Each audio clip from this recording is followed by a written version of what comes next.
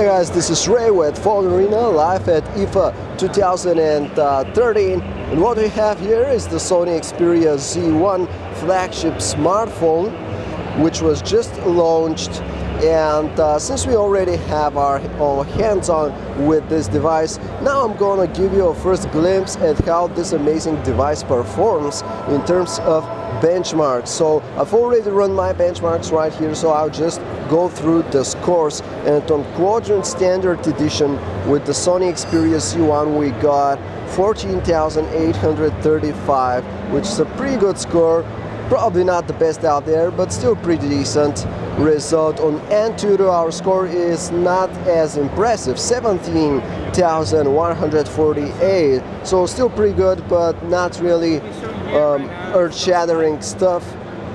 Anyways, let's move on to GFXBench 2.7, where we run the GFXBench 2.5 Egypt HD on-screen test, where the score is 5202 with an average FPS of 46 frames per second, which is a very good result.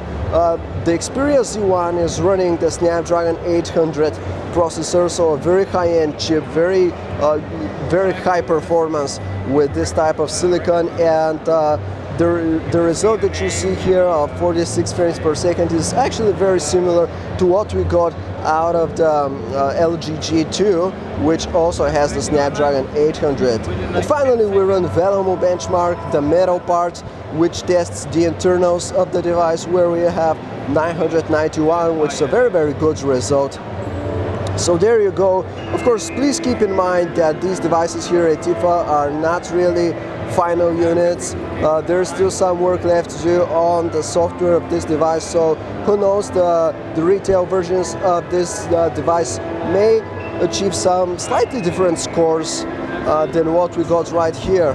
And of course we should also keep in mind that benchmarks are not all. What really counts is real life usage, so we have absolutely no doubt that the Sony Xperia Z1 is going to be a great performer. Now, if you want to learn more about this beautiful device, please check us out at PhoneArena.com, and thanks for watching.